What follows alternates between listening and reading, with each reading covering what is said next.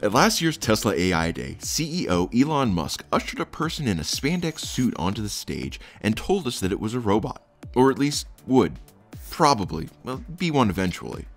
And when it is, it will revolutionize the economy by eliminating the limitation on capital, or some such. I don't know. It's Elon. He says a lot of things, like how the Cybertruck will have unbreakable windows and that without labor costs. It's not clear what an economy even means at that point. An economy becomes quasi-infinite.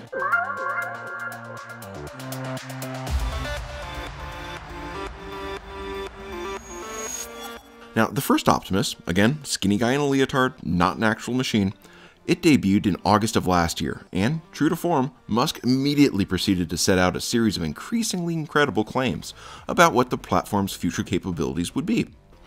The Optimus will operate an AI similar to the company's autopilot system, you know, the one that keeps chasing stationary ambulances, and it will be capable of working safely around humans without extensive prior training, Musk said.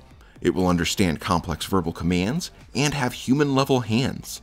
It'll both move at 5 miles an hour and carry up to 45 pounds, despite standing under 6 feet tall and weighing 125 pounds. Musk also claimed that by 2022, Tesla would have an operational prototype ready to show. Now, 13 months later, Musk has made good on his word, in that it is no longer a person in spandex.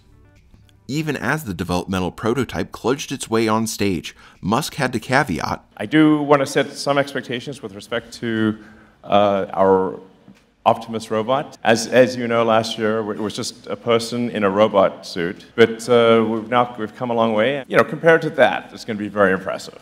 To be fair, Friday night's demonstration was the first time that Optimus has been shown off in public, as well as the first time that it's walked without the aid of a safety and control tether.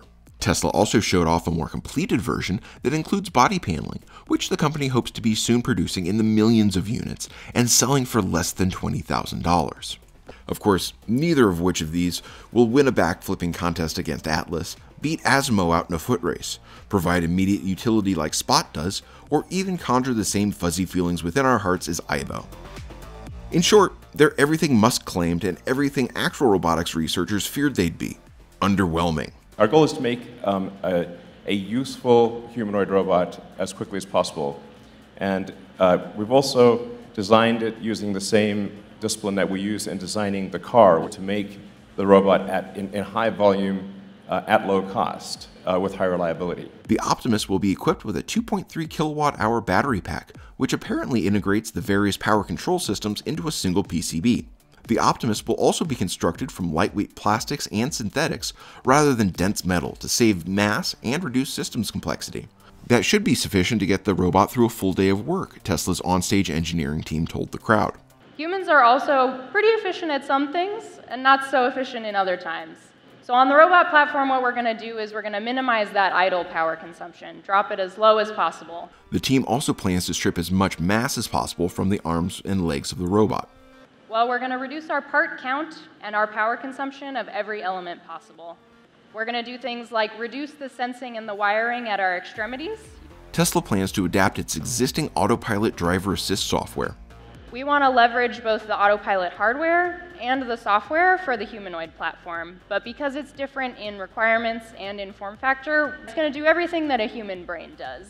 Processing vision data, making split-second decisions based on multiple sensory inputs, and also communications. Tesla executives showed off their vision of what the Optimus might do with its hands, and not just stick them in its pockets like the rest of us do. The human hand has the ability to move at 300 degrees per second. It has tens of thousands of tactile sensors, and it has the ability to grasp and manipulate almost every object in our daily lives. We were inspired by biology. We have 5 fingers and an opposable thumb. Our fingers are driven by metallic tendons that are both flexible and strong. We have the ability to complete wide aperture power grasps while also being optimized for precision gripping of small, thin, and delicate objects. Each hand will offer 11 degrees of freedom and be powered through a half-dozen actuators in each appendage. They'll use non-back-drivable finger joints that allow the robot to hold and carry objects without having to keep the actuators actively engaged. We start having something that's usable, but it's far from being useful. There's still a long and exciting road ahead of us. Now, how long that road will be is impossible to tell at this point. Beyond the roughly minute of onstage clomping and a handful of highly curated training video clips that made up its highlight reel, Tesla has told us very little about what the robot can do or how far along the platform and systems are in development. This lack of transparency and focus on hyping what the machine might be capable of in the future rather than what it can actually do now only serves to breed unreasonable expectations for not only Optimus, but for what the larger field of robotics is capable of. But then again, grandiose claims are kind of Musk's thing.